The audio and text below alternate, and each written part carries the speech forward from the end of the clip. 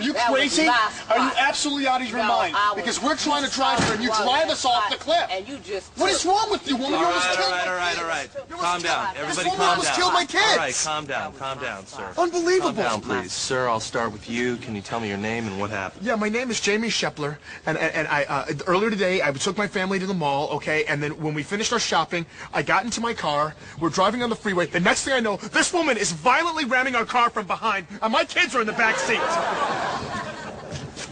Ma'am, did you do this? Yes, I did. That man took my parking spot. She deliberately slammed into the back of our car because she thought we took her parking spot. I'm sure that's not what you're saying. Is that what you're saying, ma'am? No, that's exactly what I'm saying. That man took my spot. See, she's crazy. Okay. Ma'am, may I have your name, please?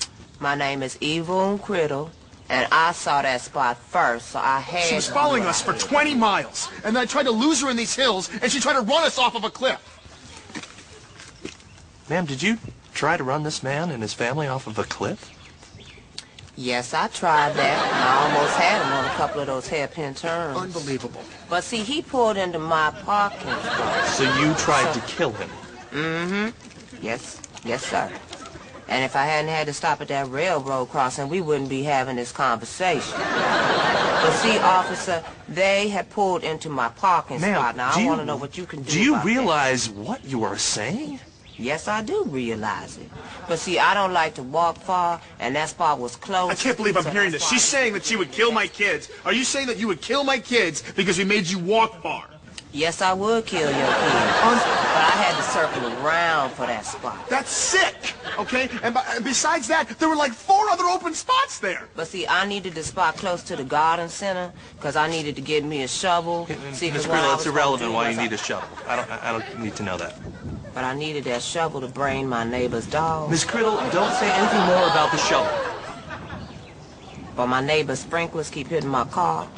And so that's why I was... Oh, my God, lady. You were planning on killing someone's dog because your car got wet? Yes, that was my plan. But see, those sprinklers keep hitting that car like that. And that wears down that paint job. All right, that is... And so that's why I needed to go get that shovel. Miss Kriddle, but it was heavy, so I wanted to park close. Miss Kriddle, don't tell me anything. But he pulled into my spot, so I had to kill him and his kids. All right. Can you hold this for me, please? Miss Kriddle, I'm going to have to place you under arrest for attempted vehicular manslaughter. Okay, good. But that man took my spot. Miss Kriddle, you have the right to remain silent.